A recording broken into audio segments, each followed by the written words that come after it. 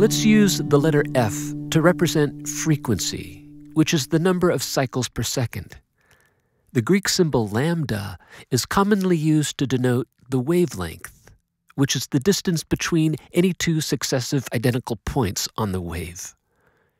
You should know that after one full cycle, you've gone through one full wavelength.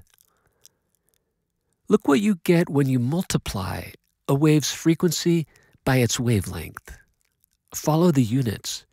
You've got 1 per second times a unit of distance, such as meters.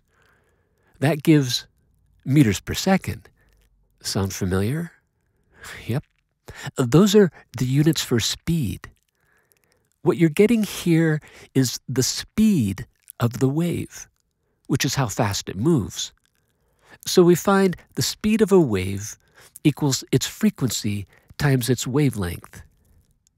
Let's say a bird sees a delicious crab crawling up and down a post in time with the passing waves.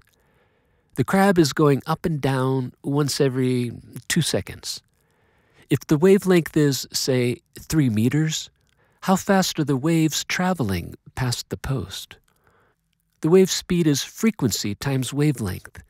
So that's 1 cycle per 2 seconds times 3 meters equals 1.5 meters per second. This relationship of frequency times wavelength equals wave speed holds true for all kinds of waves: water waves, sound waves, light waves, you name it. What's fascinating is that if you have a higher frequency, that necessarily means a shorter wavelength, and a lower frequency necessarily means a longer wavelength. Frequency and wavelength are inversely proportional to each other. You can't make one bigger without the other getting smaller.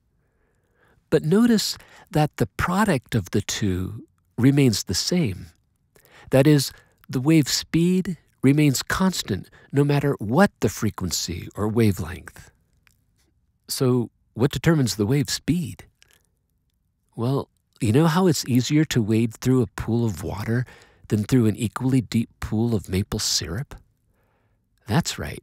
It's the medium through which you are traveling that determines how fast you can travel. The same holds true for waves. How fast waves travel depends upon, and only upon, the medium through which the waves are traveling. Good energy.